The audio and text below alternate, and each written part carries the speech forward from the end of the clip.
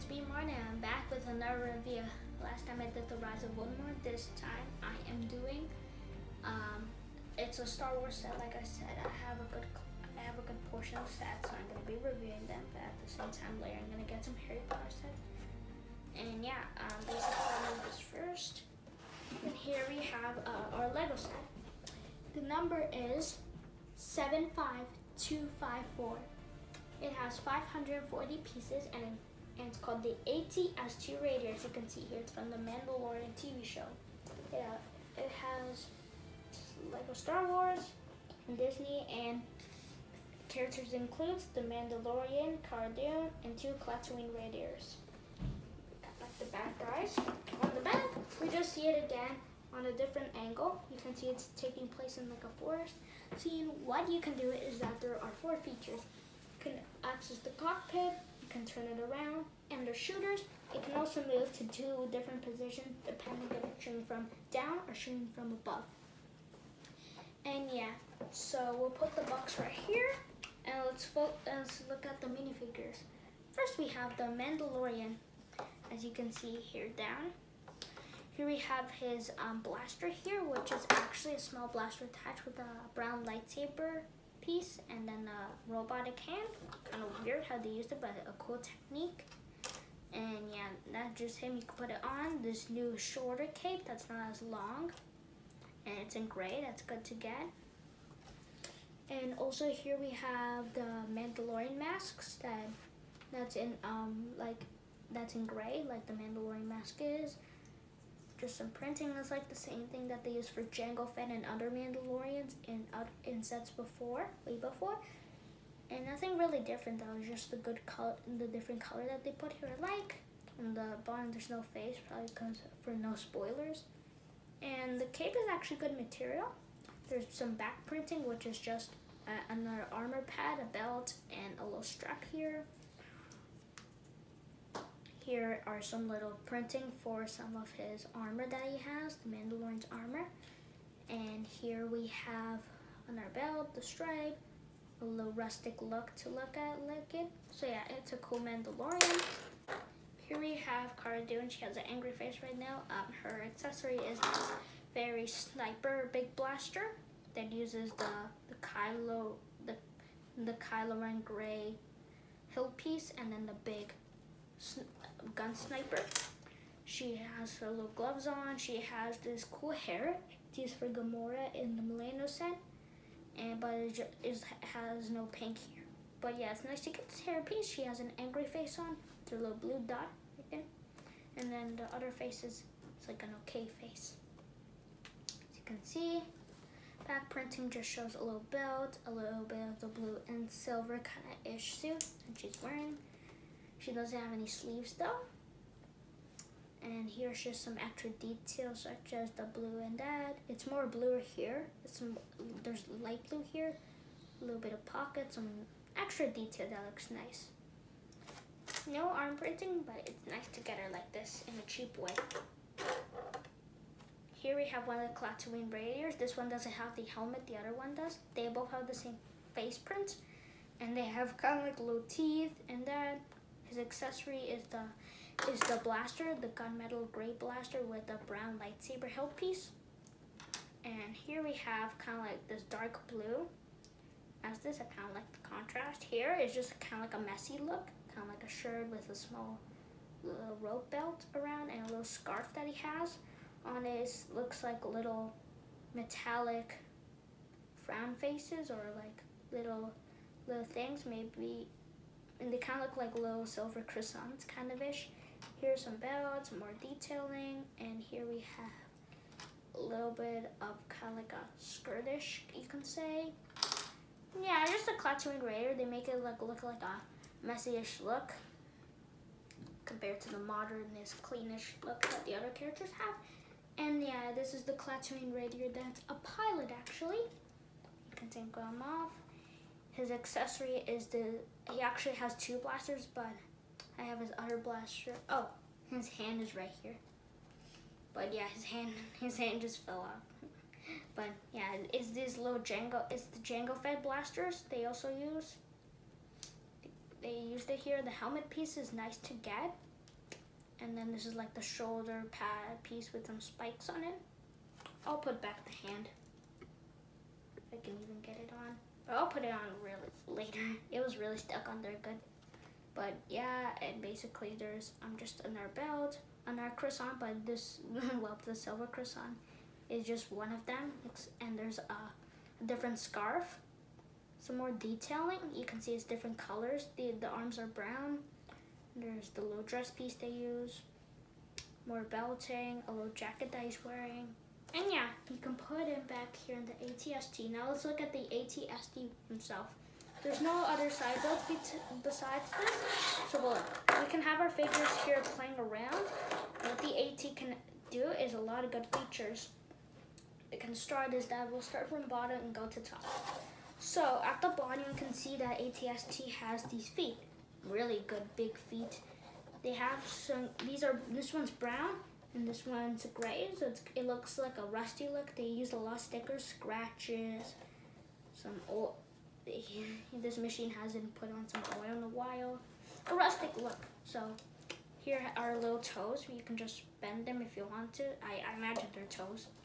Then this is where it gets different. Each of these are different because this one's red and this one's brown. Also with some gray on the back. They use these blue pins here to connect. So it's technically, this is basically some stripes here that they painted on this one and this one. As you move upper, there's some little wiring on this one, on the other one. Cool. And yeah, so the Cloud Raiders took an ATST from the Empire and painted them themselves, and it's more rusty looking. It was a very old one, and yeah.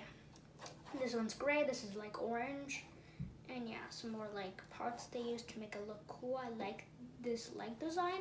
It's kind of like the older one. What you can also do is that this only has 2 angles, unfortunately.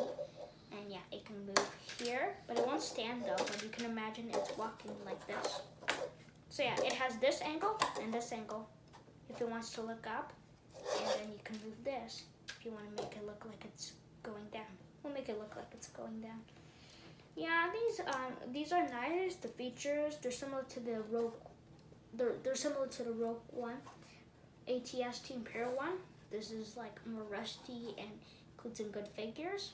That's what I like about this set. Here we just have like the wire attached, some little stripes. On the back we have some buttons, I can say. This knob that turns the head, it's cool. They use a small mechanism with gears. And yeah, so he can look around and shoot from different angles. Here we have like little painting pieces or like little wiring pieces that make it look cool. It's called greebling. Greebling is just basically using a bunch of parts to make it look like machinery or extra detail. Up here, the head looks darker than the Imperial one, and it actually has 2 blasters and 1 blaster. The building technique they use on this is nice. Fortunately, this one falls off really easier than the other one because it has this on and it's connected by this Lego stick, kind of, you can say, Lego rod. And yeah, it's not long enough to get there, but it won't take off exactly easy. Here's just another sticker, and yeah, you can put that right there again. What we see next is that so yeah, this thing really falls off easily. I just wish they used a longer rod, maybe slightly longer, because I know there's 2 rods. One of it's like a centimeter longer. And yeah, just some little stripes. On the back isn't the best, but I mean there's some technique. There's these little like gears, you can say. Up here's a little bit rustic and another stripe. Again, this thing falls very easily, so you might gotta be careful when you're displaying this. Make sure you have like a stand on. Get perfect in the hole. Some more stripes. The last action feature, well, not the last one, but what you can do is that these shoot. Basically, these little pins will shoot the thing out, and we'll try shoot it out. Those guys. You come over this and these other 2, but not this one exactly because it falls off. Here's some little eyes, kind of ish. You can make him like blink for a second, or kind of. And then here on the top we have the pilot, kind of up here. So yeah, you can take off the smaller hatch and get him off there. His hand really likes getting on there. So So yeah, we'll take off the pilot and look at our last feature. So yeah, let's just use like a small sticker, kind of like a button on there, and then some little rods here for detailing, and then look down top. Final thing. Here you can access there, hold the hands there. What you can do is that now, if you get this closer enough, or if you can, it's hard to get light in there, but basically they use some technique to hold. It's not the straight connection. And then here they use a control, the C for the guy, and then an extra blaster, and a little space, but you can see that there's some space in there that you can see. So yeah, it's not like the great connection, but they use the same thing for the other one. They use green here for some reason, but it's great. The blasters also fall off easily. I would say that too, just like the other one, but I mean, so yeah, that's kind of ish all for this set, besides these little blaster pieces. And I'll look at my opinion of this. Fortunately, this ATST is really good, has some great building techniques, and is slightly bigger than the other one by a centimeter or two. It's a great design. You get good figures. I would rate this kind of like a 9.5 out of 10, or 9 out of 10 actually, because what I would think about this is that color choice is great, but if you're a guy who wants to collect all, if you don't want a Mandalorian or just want the ATST but the cleaner look, this is not really for you. But if you are a fan of Mandalorian, just want to get a small, big displayable set that's here so far, yes.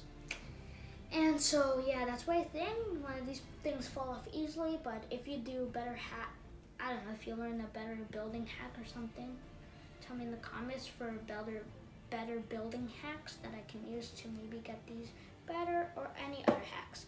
Also, another thing is that maybe they could have used this, is that they could have used a Lego light brick, because in the movie there's like a red light coming out.